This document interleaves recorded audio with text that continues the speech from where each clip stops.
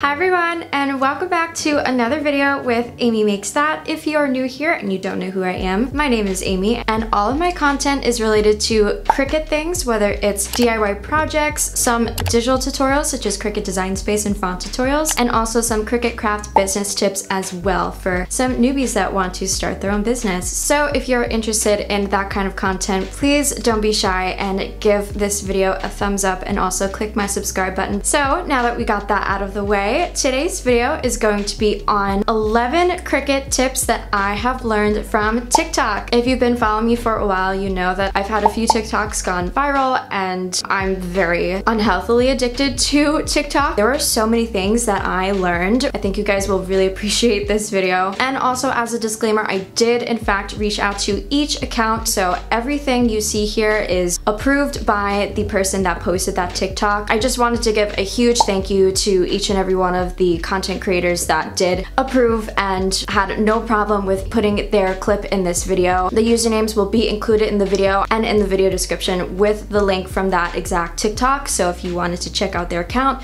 you can. Alright, so without further ado, let's get into the video. So I'm going to be here and I'm going to be popping up all of the videos to the left or right of me, whatever is best. The first tip is from @mamabear_resin. So usually when you cut adhesive vinyl, any permanent vinyl such as StarCraft, Oracal 651, 631, you usually want to cut it on the vinyl setting on the Cricut. This woman said instead you can cut it on the iron-on setting or the HTV setting. So I was like, no way is this gonna work. It's probably gonna overcut. It made the vinyl so much easier to weed. And I've been doing it ever since. And also the second tip that I have is very similar, but it's cutting it on the premium vinyl setting. This tip is from Signs by Sierra. So again, I did both on the same one. So the top I think was the premium vinyl setting and then the bottom was the iron-on setting. Again, you could see that they both weeded perfectly and I definitely recommend both, either iron-on or premium vinyl setting for regular adhesive vinyl. Now this third tip is something that I really wanted to include in my stickers video, and I think a lot of you will appreciate this tip. I will put them here to check them out, and it's going to be so helpful for all of you that have sticker businesses as well, or if you just like to make a bunch of stickers for your friends. When you want to print out stickers and say you're making about like 20 or so, Cricut automatically populates a certain amount of stickers to a sheet. So you'll see here that I tried it with my Good Vibes sticker, which again is in my stickers part 2 video if you do want to check that out. But you will create a rectangle on Cricut Design Space, and the measurement for that is going to be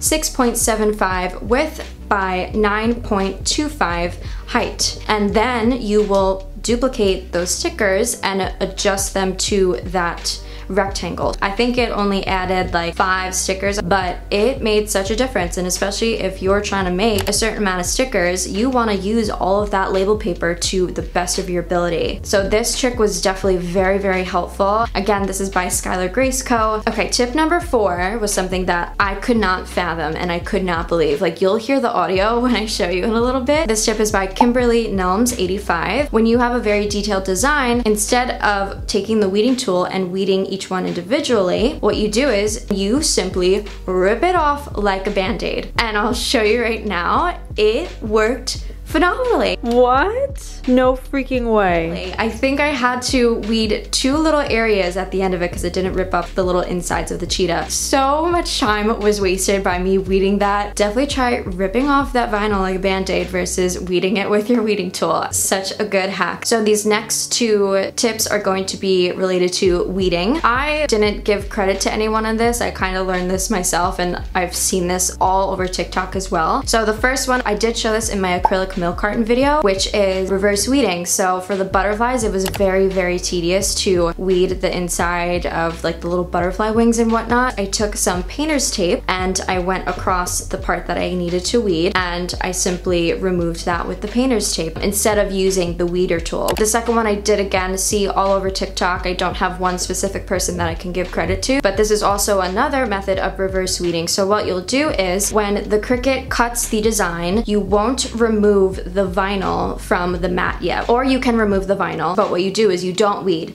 You apply transfer tape immediately to that design, so without weeding, and then you will flip that over, weed that way. This was such a game changer because you forget that you have to automatically put the transfer tape on anyway. Again, those are some weeding tips for you guys, so definitely try them because they are game changers. Now we're on number 6, which is from someone that I used to watch a lot when I was making doormats. She is at Andrea Lee Designs. This made such a huge difference in my business, and I did actually mention this in my doormat video. If you are someone that makes doormats, or if you don't like transfer tape or contact paper when you're working with adhesive vinyl, this is a good tip, which is instead of using contact paper or transfer tape, you will use Glad Press and Seal. And this can be found in your local grocery store. You could find it on Amazon. I will put the link in the video description for you to check it out. It was such a pain to apply transfer tape to a doormat and then remove it and apply it to the doormat. It is a very, like if you've made doormats, you will understand that it is a very tedious process, but Glad Press and Seal made that process so much faster and so much easier. So thank you, Andrea, for teaching me that. And also for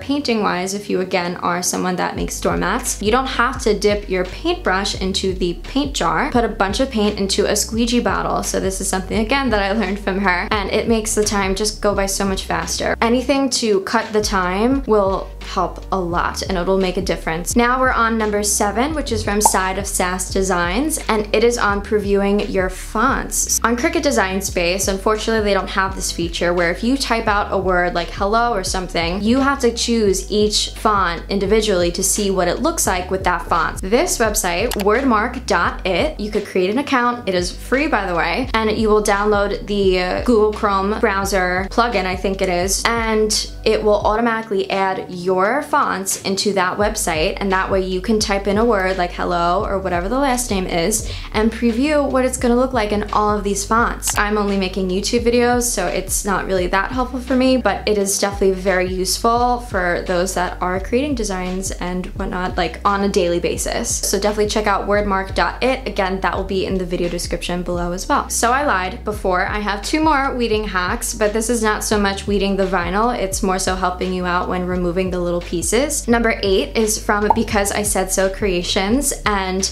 did you know that your Cricut weeding tool can pop off? No, I did not either. Something new we learn every single day. You can't really rip it off, you have to wiggle it off a bit, but what you can do is take that off, flip it upside down, and then as you're weeding, hold that and put the little pieces in that little top part. Like, who knew that was a thing? Thank you for that tip as well. And then number 9, which again, I don't have a specific person that I can credit this to, but I've again seen this in YouTube videos, I've seen this in TikToks as well, and it is a nail polish holder for weeding. Technically, I think it's for, like, you could put it on your fingers when you are painting your nails and you could hold your nail polish in there, but you just wear this little guy like a ring. I have my engagement and wedding band on my ring finger, and then I also have this new yellow weeding tool on my, I think it's for 2, so I put it on my pointer and my middle finger. Why have 1 ring when you can have 2 rings? It comes in a bunch of different colors. It's on Amazon. Again, this will be linked in the video description below so you can check it out. There's like, I think they come in like purple, green, yellow, red, all those fun colors. I picked yellow because of course it's one of my favorite colors. Okay, so number 10 is from Izzy Creations 2012. Say you have a design like cardstock or anything and you have to remove the design from the mat. Sometimes what will happen is you'll have a lot of leftover pieces on the mat. I would typically use the little flipper tool, or I'll use like my scraper tool and just scrape that off, but it takes a long time. What you can do instead is use a lint roller and just lint roll the entire mat. Again,